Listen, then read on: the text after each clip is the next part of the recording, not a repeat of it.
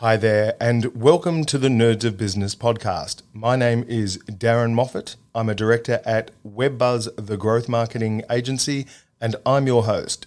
It's great to have you with us for episode 4 of our series on the mindset of the disruptive entrepreneur. If you're the kind of person who struggles with motivation, then this episode will definitely help you. However, if you're already pretty motivated, but you're looking for an edge in business or in life, then I think what you're about to hear, you'll find really quite fascinating. Before we delve into the psychology of elite entrepreneurs, to set the scene, we start today's show with a few mystery quotes from the worlds of art, literature, and history. Here's the first one. Talent is cheaper than table salt. What separates the talented individual from the successful one is a lot of hard work. That's the famous horror writer and author Stephen King. He's published dozens of titles, sold millions of books around the world, and had his stories made into countless films. So he knows a thing or two about work ethic. See if you can guess who said these words. I attribute my success to this. I never took or gave an excuse. That quote is from the famous founder of modern nursing, Florence Nightingale. Her tireless efforts in providing care to soldiers in the 1800s reduced the mortality rate to about 2% and brought her fame in England, where she was the first ever woman to be awarded the Order of Merit. And our final quote today comes from Italy. If people knew how hard I had to work to gain my mastery, it would not seem so wonderful at all. Those words are from the famous Renaissance artist Michelangelo. What's interesting about this quote is the admission that hard work is far from glamorous. In his eyes, there's no mystery at all to what people have regarded for centuries as sublime creations touched by the hand of God. Of course, he's being modest, but if there's one modern-day figure who regularly captures the public's imagination in a similar way, it's the entrepreneur who's the focus of our opening story. As you're about to hear, although he too is famous for wondrous creations that seemingly spring from the future, much of his achievement is actually the rather mundane product of long and sustained toil.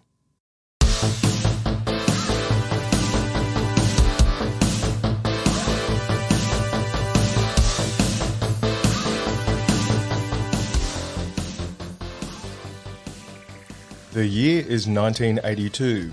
The Commodore VIC-20 is the first home computer to become widely available when a 10-year-old boy by the name of Elon Musk discovers the joys of computing. He teaches himself how to code, and before long, he's become proficient enough to create Blastar, a video game in the style of Space Invaders. He sells the game to a magazine publisher for $500. Shortly after, Musk and his brother plan to open a video game arcade near their school. Their planning for the venture is so advanced that the only thing stopping them from opening is the need for a city permit, for which an adult has to apply. Remarkably, Elon Musk is just 14 years old. Fast forward 10 years and Musk enrolls in a PhD of applied physics at the prestigious Stanford University. He lasts just 2 days before leaving to become an entrepreneur. In 1995, he launches his first company, a startup called Zip2. The company develops and markets an internet city guide for the newspaper industry. According to Musk, when he isn't running the website during the day, he's coding all night, 7 days a week. Just 4 years later, he sells the company for $307 million.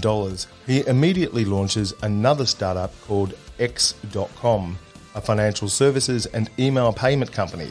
X.com goes on to merge with a company called Confinity. It changes its name to PayPal, and although Musk is ousted from the company before it's sold to eBay for $1.5 billion, he does leave with $180 million in stock. In 2002, he forms SpaceX with the goal of commercializing space travel. After 3 failed attempts, SpaceX succeeds in launching the Falcon 1 in 2008 to become the first private liquid fuel rocket to reach Earth's orbit. By this stage, Musk is both the CEO and chief engineer. In 2003, he invests in electric vehicle startup Tesla, and within a few years, he becomes the CEO and chief product architect. Tesla released the first electric sports car, the Roadster, just 5 years later, and in 2010, Musk takes the company public. Around this time, journalists begin to quiz him on his remarkable work ethic and drive. He famously admits to sometimes working 120 hours a week and says that to get ahead, entrepreneurs must be putting in at least 80-hour work weeks. In 2016, he co-founds Neuralink, a neurotechnology company with the audacious goal of developing brain-to-computer interfaces. It promises to deliver the world's first cyborg. In 2021, as SpaceX gears up for its first private spaceflight with civilian crew, Elon Musk announces he's to sell all of his many homes, because by this stage, his famous work ethic has become so all-consuming that he is living full-time in a 50 square metre unit on the SpaceX compound. On social media, he admits to no longer having a need for housing. While critics question the safety and sustainability of what Musk himself describes as a super hardcore work ethic, the results are undeniable. In the space of 25 years, he launches or leads 8 companies and amasses the world's largest fortune with a net worth of $250 billion. He becomes a truly historic figure, and it's only possible because of an all-consuming drive.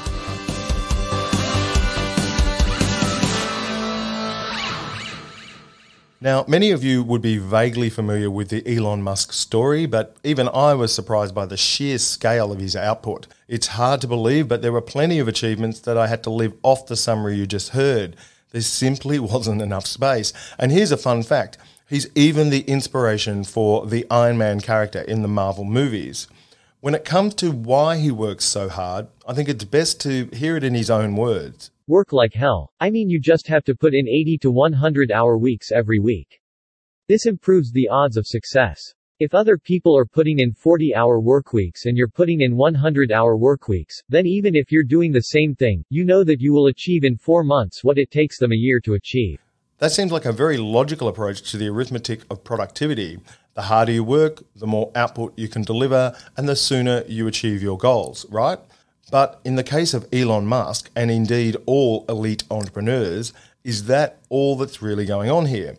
What role does ego play? How strong is the need to prove you're the smartest, richest, and even the most historic amongst your peer group?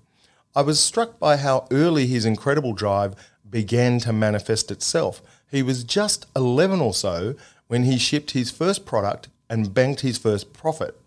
Where does that come from? And can it be learned and developed?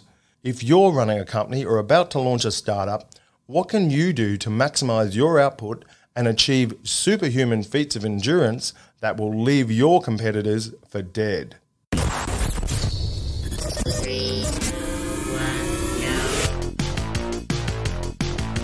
I love data. I love kind of looking through the data. You need to have systems, you need to have structure. You're going to get chopped to pieces. Enthusiasm is unstoppable. We kind of hit a point where we were like, we need another leader. Surround yourself with people who are smarter than you and richer than you. This is Nerds of Business. We'll start the show in a minute, but first, a word from our sponsor. Incoming transmission. Hi everyone, it's your host, Darren here with a special announcement. We've launched a new website for the show at nerdsofbusiness.com. You can find all the episodes, transcriptions, and information on our guests at this new address. So come and take a look at nerdsofbusiness.com. And while you're there, sign up to our newsletter for early access to unreleased content and special offers that we'll be releasing real soon. It's the best place to totally nerd out. All systems operational. So the title of today's episode and the problem we're trying to solve is Superhuman Work Ethic, how to leverage ambition and competitiveness to boost your entrepreneurial drive. It's a massive show today, and we've got some amazing guests to get you inspired. Up soon, you'll hear from a business psychologist, a senior leader in the startup world, and the founder of a tech platform disrupting financial services with a new take on the buy now, pay later model. But first, here's just a quick reminder that if you're enjoying Nerds of Business, to please hit the subscribe button on your podcast player.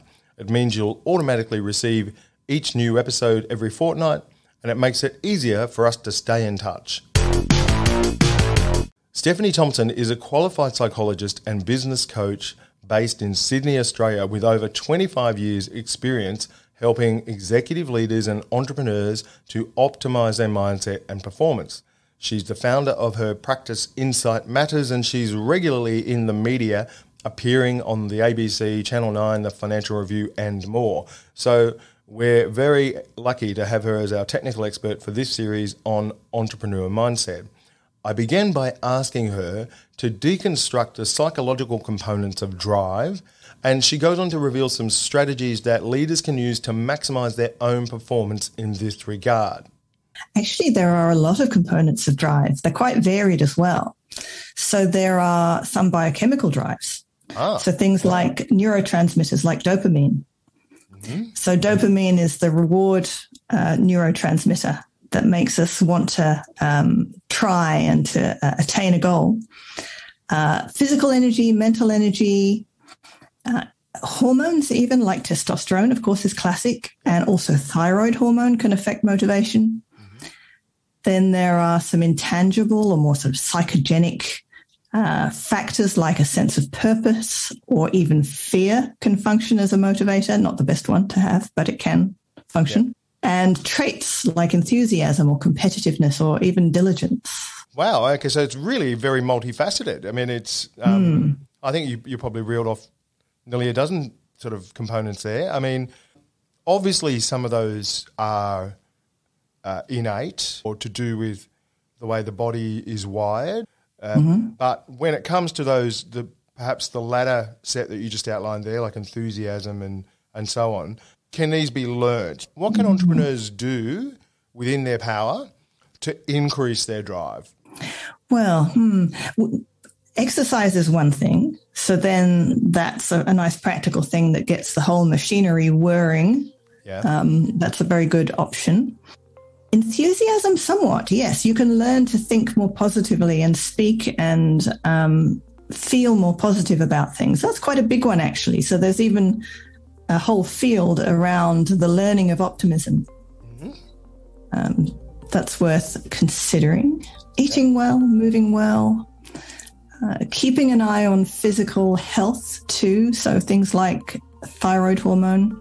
Can you explain what thyroid hormone is? So what, I know broadly the thyroid is a gland or it's an organ, yes. but what does it do and why is it important when it comes to drive and energy?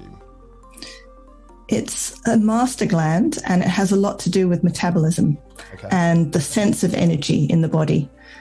There are other factors that drive the production of energy, but thyroid hormone has a big role in that and a lot of impact as well on mental health. So when you have the right amount of thyroid hormone, it seems to support dopamine, at least subjectively. It seems to be that way, and it creates a natural energy and motivation. Whereas if thyroid hormone is too low, which can happen in some conditions, you can feel a little bit cold, a little bit tired, a little bit subdued, not so chipper. Wow. So the takeout there for listeners is that, of course, the mindset, the mental stuff is really important. Much of it can be learnt or improved upon, but there is it seems to me, there is such a significant physical component to this, the physicality of business people and entrepreneurs, particularly when it comes to this drive and energy, seems to be super important. It is super important, yes. I do think a lot of it is innate. I think that the dopamine and testosterone seem to be key innate drivers, and that people are just always that way, very driven or not. But there are other variables too, yes. Okay, and on a related question, the topic of ambition, that's obviously something that's been studied and written about for the ages. Even Shakespeare was writing about ambition. Don't want to get too nerdy for people, but what's the clinical definition, if I can put it that way, of ambition, and how does this kind of fold into the drive? Ambition really is a goal motivation. So what that goal is open to preference, but it's wanting to reach great heights in some way. Again, there are various sources. So quite a lot of it is actually cultural. In that in our capitalist, Western, urban culture, this wanting to get somewhere, do something, achievement, the measurement of achievement, and that concept of what gets measured gets done, or what's valued gets done. I think that's a big factor. There's also a mysterious aspect to it in a way. Some have it, some don't. It can also vary across a lifetime. Like I notice in some executives, they get to a certain level and ambition falls away, as you might expect, really. It's getting to the top of the mountain and saying, well, I've arrived, actually. So ambition doesn't play much of a role in my reason for getting out of bed every morning now. That's understandable. I mean, and so when you said before that it's a goal motivation, do you find in your experience talking with your clients that ambition tends to work better when it's focused on an external factor or when it's focused on something within? That's an interesting question. I don't know that it would be more effective one over the other. They're both valid. So yes, there's a tangible external goal. We could think of something classic like getting into the medal rankings at the Olympics. Real tangible goal. Or something more personal that might be even ego-driven. So to be somebody, in inverted commas. So having a job title or being a bit narcissistic or just legacy. Or creative ambition.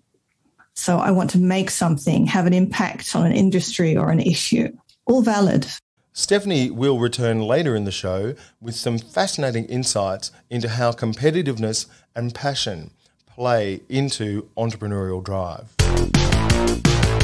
So we know what drive is, but why is it so important in a founder? And how do investors validate this in the entrepreneurs that pitch them for investment? Rachael Neumann is the founder of Flying Fox Ventures, an early-stage venture firm for angel investors based in Melbourne, Australia.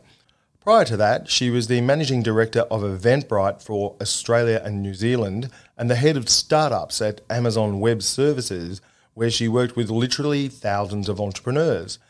She's also served as the chair of Startup Oz, Australia's national startup advocacy and lobbying group. So she's a highly respected leader in the startup ecosystem who knows what it takes to be a disruptive entrepreneur. Have a listen to what Rachael has to say on the topic of entrepreneurial drive.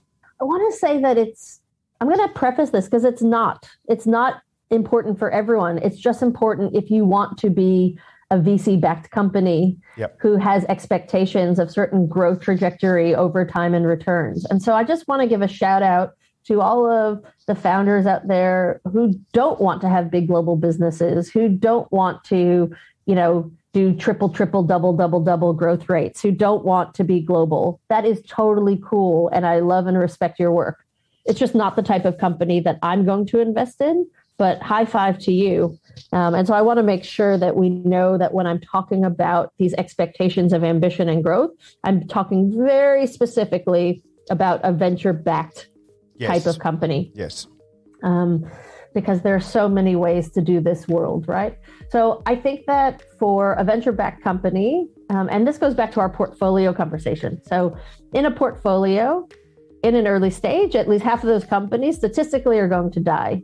In the half that lives, you only have a few that will give you maybe a 1 to 3x return, even fewer that will give you a 3 to 5x return. And then you need 1 or 2 companies to do a big return that does all the work for those who died and those that gave you meager returns. Yep. And so what that means is that every company you invest in needs to have a shot at being that 1 or 2 percenters that are going to return the fund. And you never know which ones in the fund are going to do that or in the portfolio.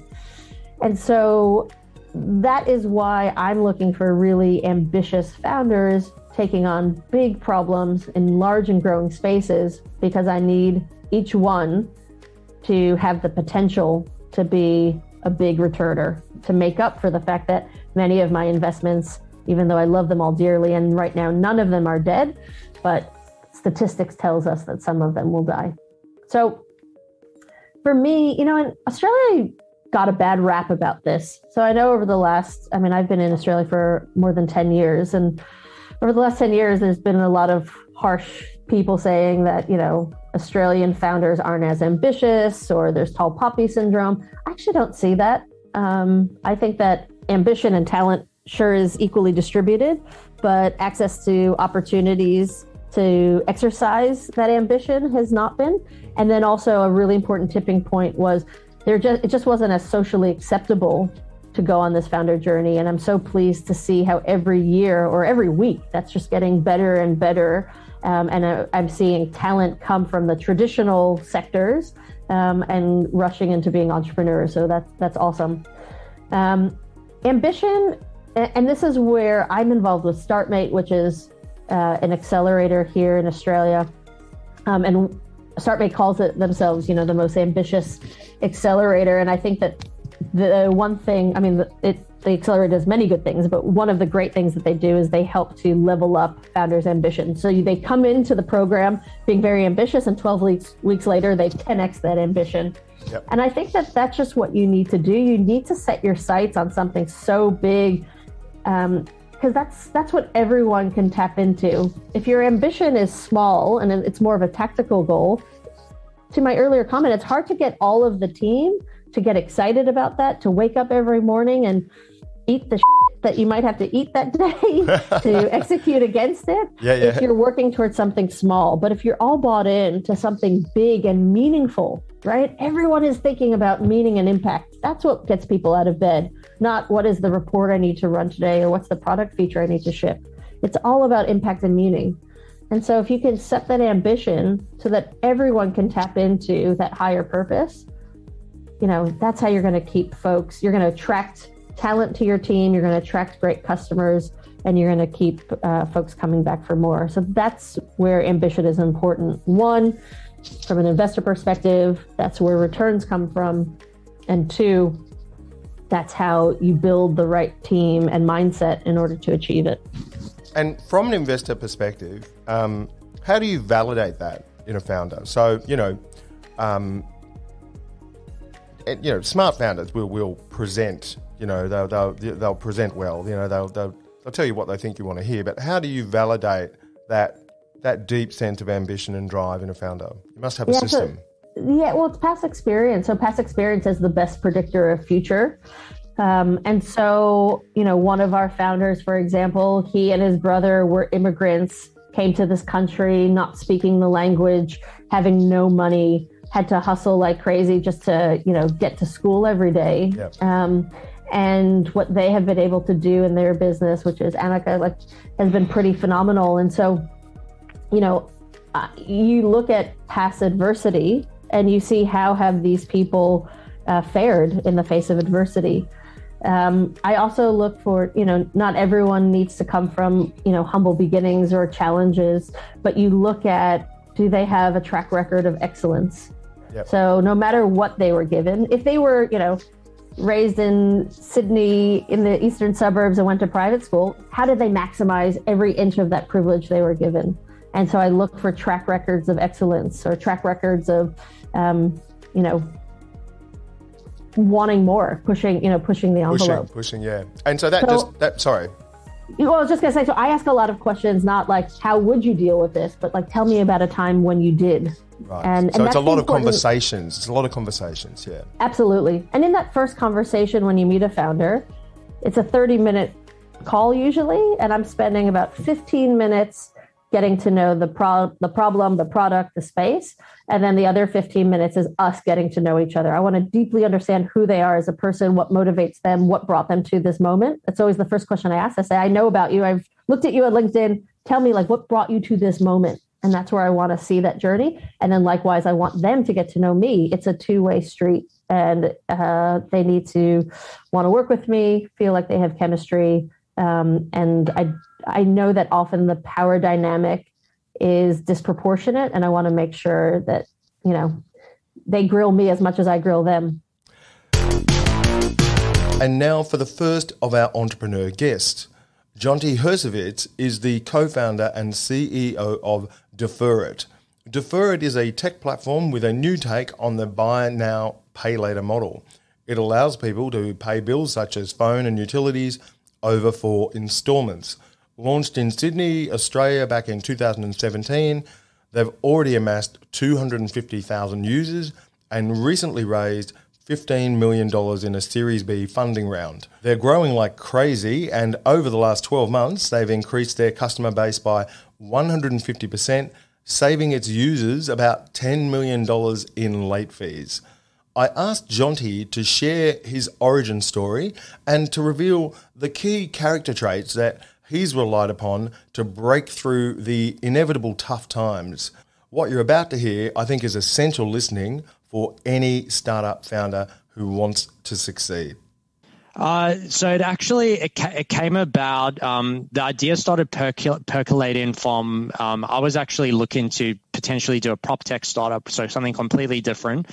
And via the conversations of that startup, I started noticing people were saying, especially property owners, that they were like, the worst thing for them was paying the outgoings on property, and that there was no way to budget for them. And at the same time, BNPL was doing really well. And so the cogs started kind of like ticking in that regard. And then Matt, who's my co-founder, and I, we decided to take a surfing trip. He's an avid surfer, got me into surfing.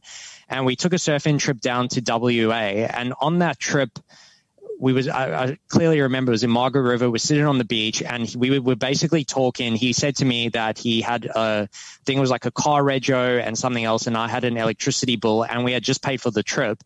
And we talked about how we both dipped into our credit cards to pay for it. And at that point of time, I can't remember who said it, but one of us said, well, if this is an experience to like both of us are experiencing, and we both work in finance and are paid fairly well, and we've had to dip into a credit card, and we know most people don't want credit cards anymore and are starting to like move away from them.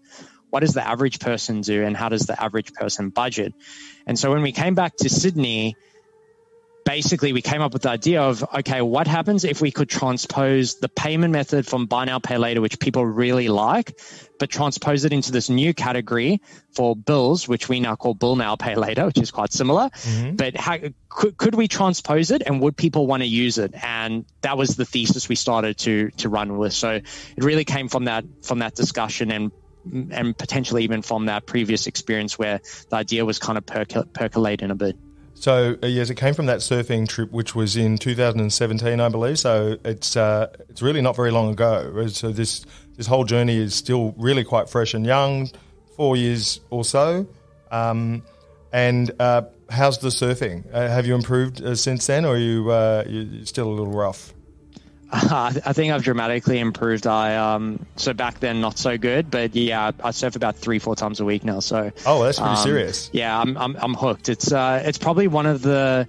Look, my mind's very active, and I'm always thinking about the business and what we can be doing and all of that. And I find even, it's probably one of the things I want to work on is sometimes you're having discussions with people, you're at a dinner and you're thinking about work, or it's in your brain and you're not fully present. Yeah. I find surfing is probably the only thing I do when I'm sitting on the board on the water where I'm not thinking about work. So for me, it's also a bit of a meditative break from everything. But I think it's one of the greatest sports out there. I've played a few, but none have had that effect on me as surfing has.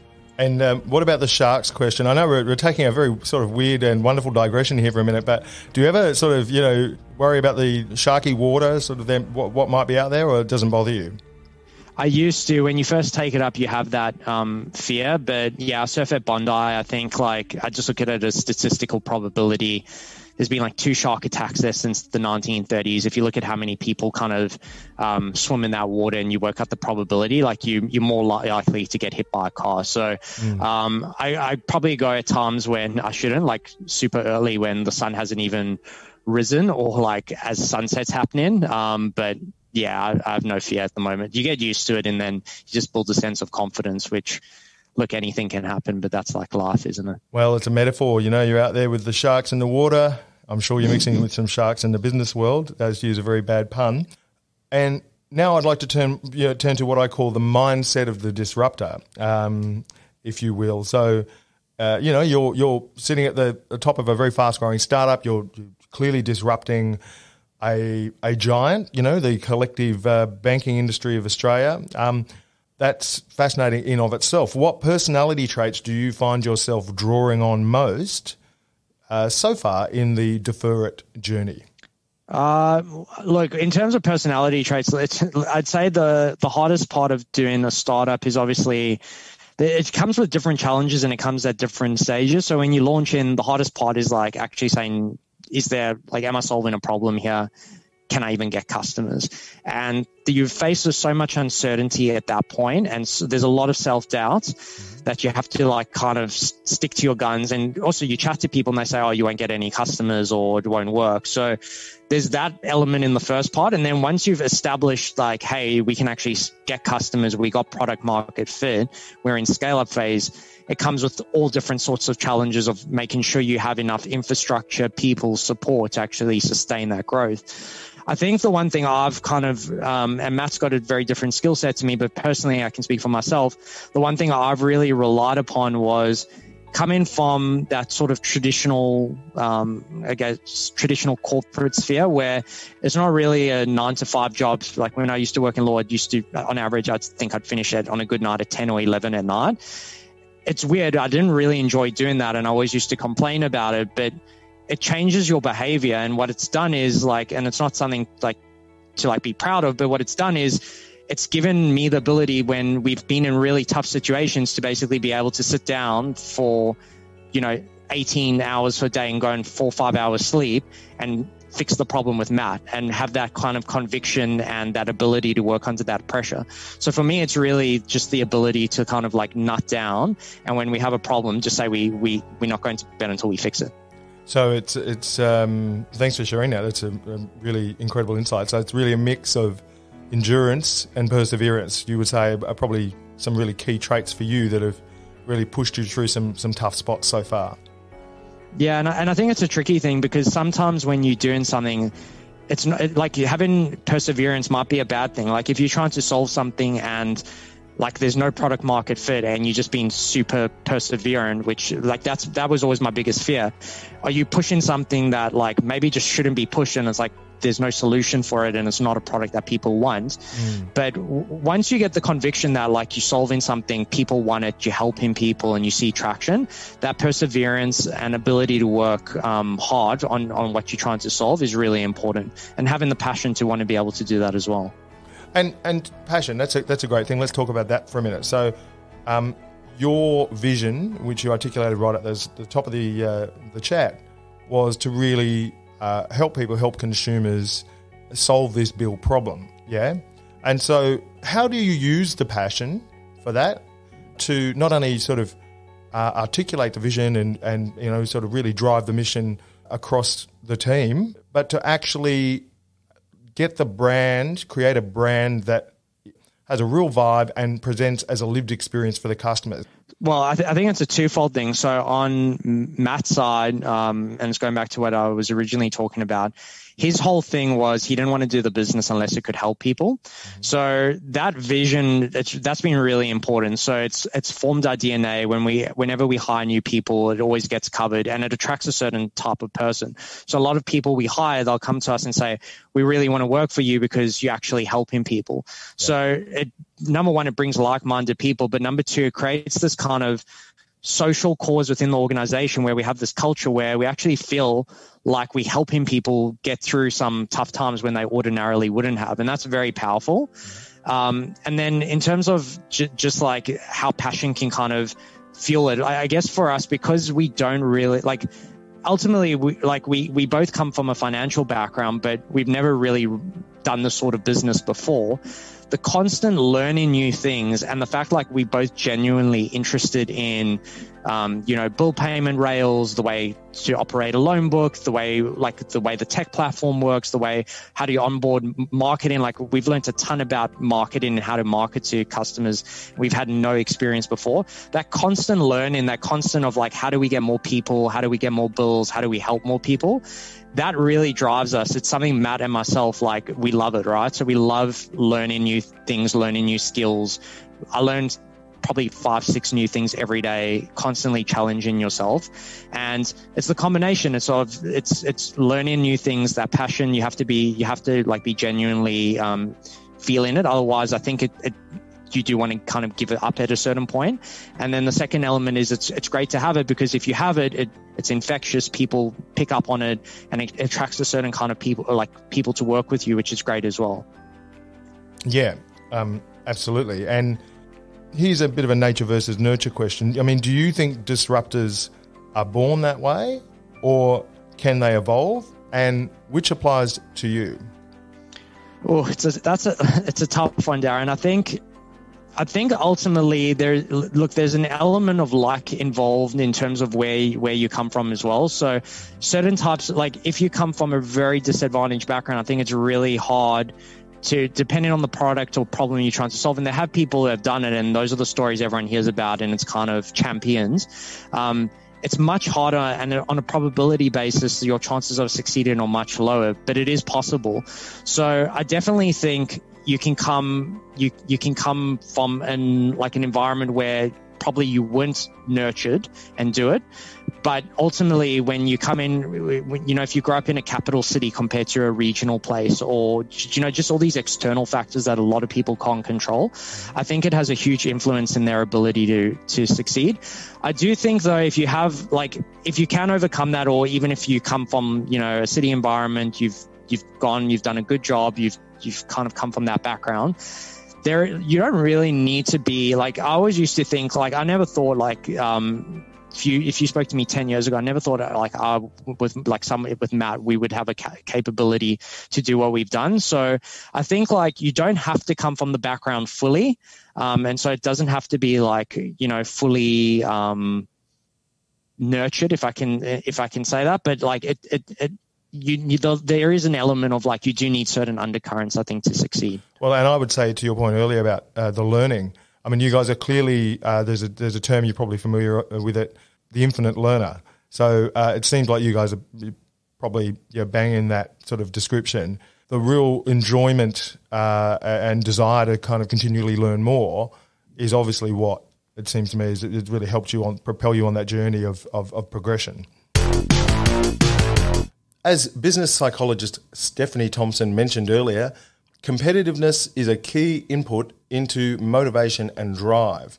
I wanted to explore this in more detail, so I shared with her a rather strange anecdote from my own early days as an entrepreneur involving a squash ball, of all things.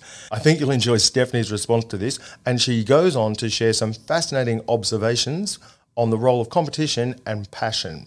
Stephanie, a lot of people are driven by a sense of competition. I remember when I started my first business, going back a few years ago now, to G myself up for the launch of that business, I would go and play a game of squash by myself and pretend that my main competitor was the squash ball. And I found that, now, that you might find that disturbing, but I found that to be... It's strange, admittedly, right? But I found that to be a really good motivator. It was and I now looking back on it, learning stuff from you in this chat. Now, when I think about it, that actually combines a couple of the different things at the one time. I'm doing exercise. I've got that physiology going. I'm really focused on that sort of short-term sort of goal of hitting the ball, but I'm also projecting out in terms of a sense of competition and visualization. So my question to you is, knowing how important that is for entrepreneurs, where does that sense of competitiveness come from in a person? Is it sort of, again, is this something more learned, in childhood and adolescence, or is it sort of ingrained? Some of it will appear ingrained, it can come from childhood. Sibling rivalry is classic in that all young animals, including humans, are, well, maybe not all, but most young animals are programmed to compete with each other for resources from the parents. Yep. So they do that unless that behavior is contained and managed quite carefully by the parents. So some of it is innate. There are gender differences on this one, actually. Competitiveness is one of the few traits that have genuine, quite substantial gender differences. On the majority of traits that we have stereotypes about, the true differences are really quite small. But competitiveness, there is a difference where males do tend to be much more so. At least the overtness of it. Okay. I suspect that competitiveness in males is just more demonstrative, and in females a little bit more wily, perhaps, more subtle. Yep. And there is a cultural factor there as well, in that competitive behavior is encouraged in some cultures, stereotype being the US, and less so in other cultures. So parts of Asia would not look so well upon overt competitive behavior. And do you think that a strong competitive streak is necessary for that drive to become a successful, disruptive entrepreneur? Necessary, no. Okay. I think it can be very powerful when it's present, but there are so many other sources of drive that I would not suggest that it's a requirement by any means. In fact, sometimes it could even get in the way. Yeah. A win at any cost kind of motivation could backfire ultimately. And how does passion play into drive? It's a popular word, isn't it? It's a popular concept, passion.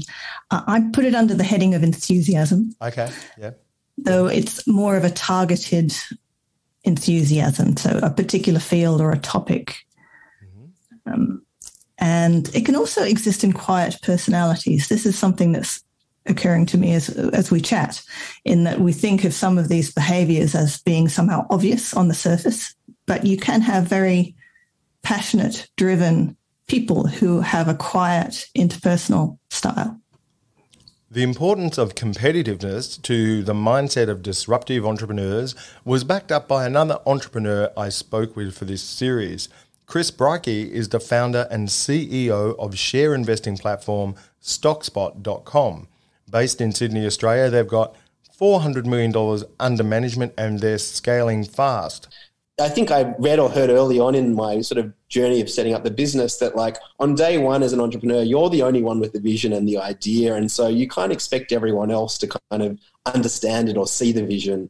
And it is really your job to bring on other people into the journey.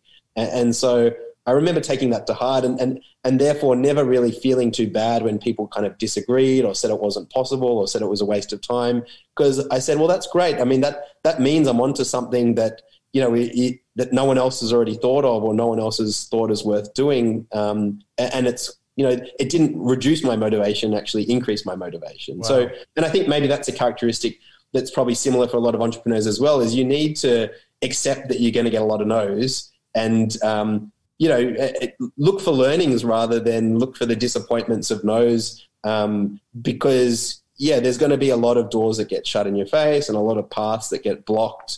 And you've got to have the resilience to, you know, keep on fossicking for the next door that can open for you and never give up. And, yeah, that's another, I guess, thing that I was always instilled to me as a kid. I mean, we did a lot of sport as kids and, yeah, definitely growing up, the not giving up mentality was something that was drilled into us. Well, I can see that. Yes, it's pretty evident already. And so that's what you've just touched on there. Is stubbornness, I would say, is probably how most people would describe it, Darren. Well, what you've just touched on there as well, I think is really interesting, where you were doing a lot of sport as a child, right? So, you know, turning our attention away from...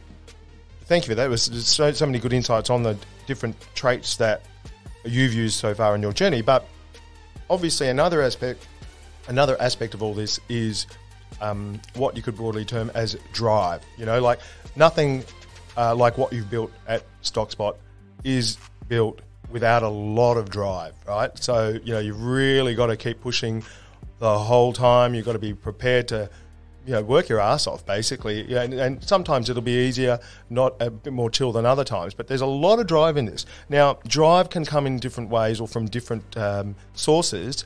You mentioned sport. So what I'm interested now, Chris, is about the source of your drive. Now, is it from a sense of ambition, right, to create something substantial, or is it more from a sense of competition, which might come from doing a lot of sport when you're earlier? Have you thought about that? Yeah, it's a good question. I mean, for me, it's not really, it doesn't, I mean, I'm a competitive person, I would say very openly, but I don't actually think the passion for starting the business came from the competitive side.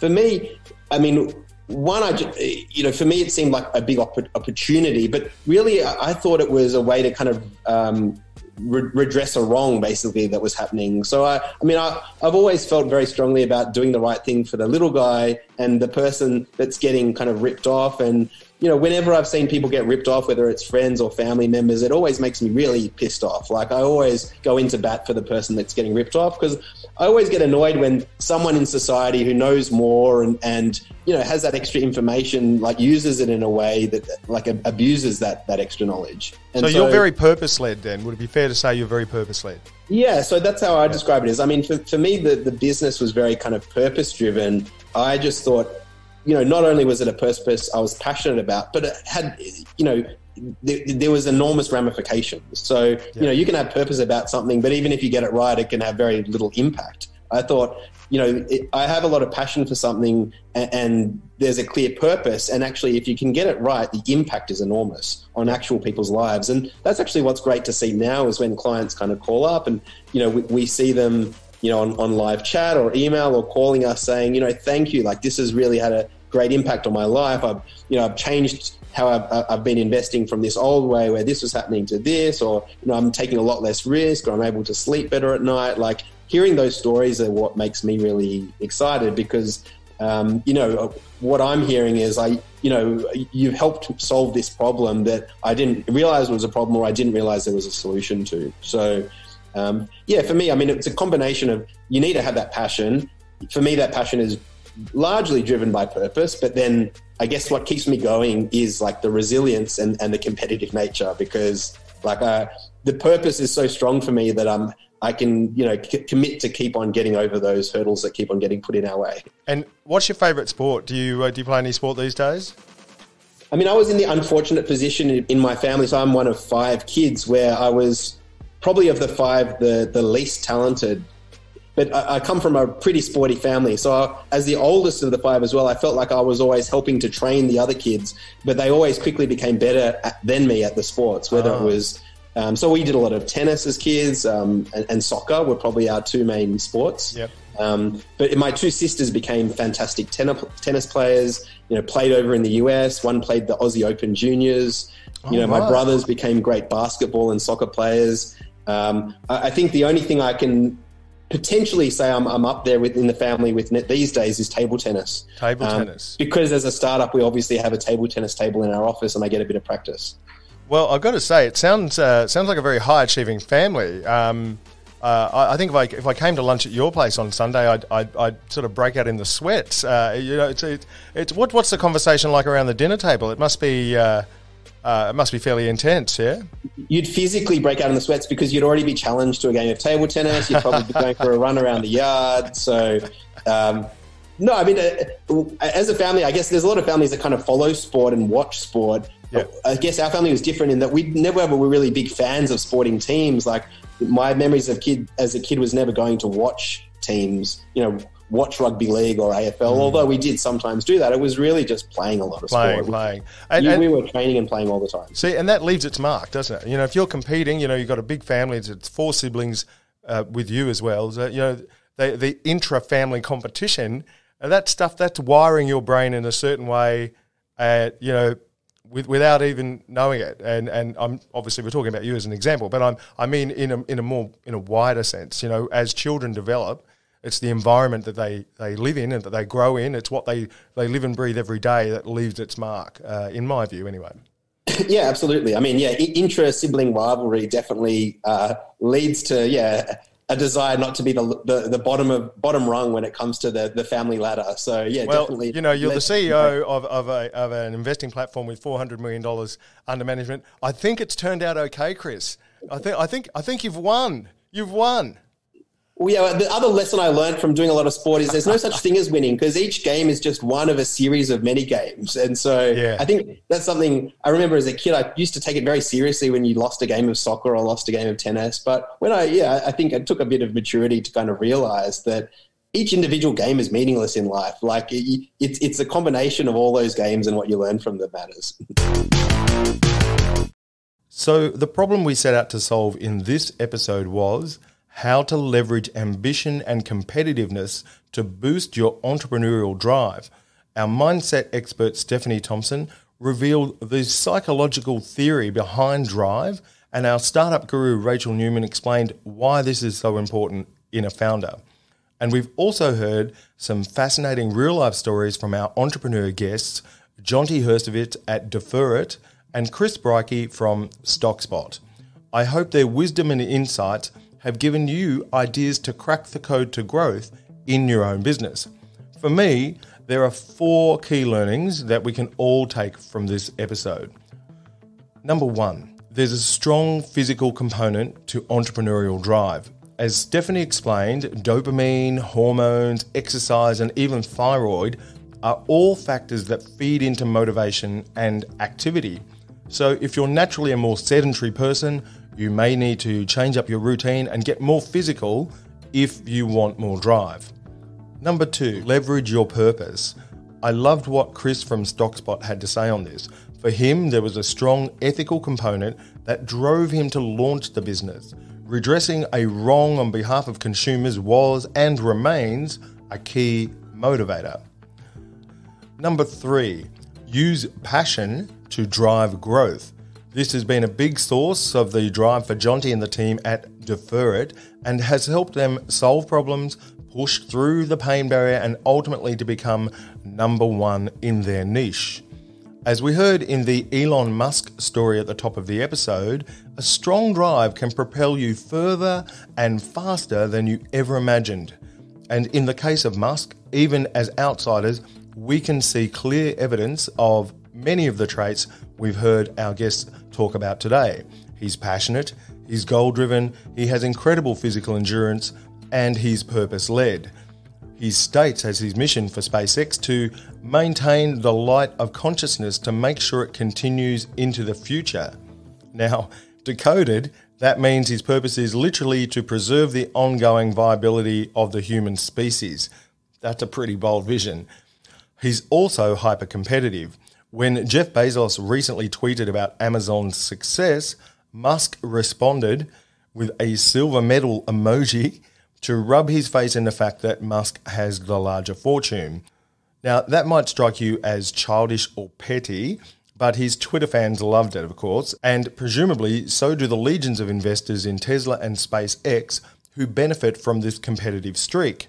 It might be unrealistic for the mere mortals amongst us to aim for the superhuman feats that we observe in elite entrepreneurs, but one thing is certain. There is not merely correlation between hard work and success, there is causation too. If you're ambitious for your business, your team, or for yourself, you need to find the right mix of motivators that can inspire you to work harder for longer. Whilst there's more than one way to the top, the road is almost always paved in blood, sweat, and tears. We're coming to the end, but before we go, it's time for our regular segment, Nerd Superpower, where a guest has to share one attribute or skill that gives them the edge in their market. Let's find out who our super nerd is today. So, Jonty, we now come to another recurring segment here at Nerds of Business called Nerd Superpower. So, Nerd Superpower. You are today our Bill Now, Pay Later nerd. What's if you had to sort of break it down, you're obviously a person with a lot of good experience, a wide skill set, and very much a thirst for learning. If you had to sort of pinpoint one superpower that's really been key to getting you to where you are today, what would it be? That's a good one. I think we've actually maybe even covered it.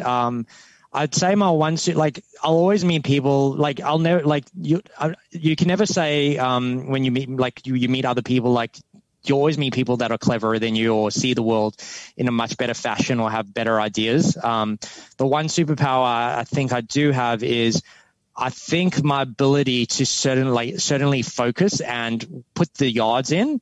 I've always found I've been able to outwork people or competition, and that's kind of been my superpower. Maybe it's more a grunt force type of thing, but definitely, like, if I need to put the guns down and go for it, I can sit at a desk for a very, very long time without leaving. So I think that I would have to say that's my superpower. And probably a lame one, but anyway. No, it's a good one. But I'm a little concerned about your staff, Chonti. I mean, like, what's the work environment there like at Deferit? I mean, when the staff see you kind of come to the office, sit down at the desk, is it like, oh my God, he's in for a long one today, I'm going to have to stay back as well?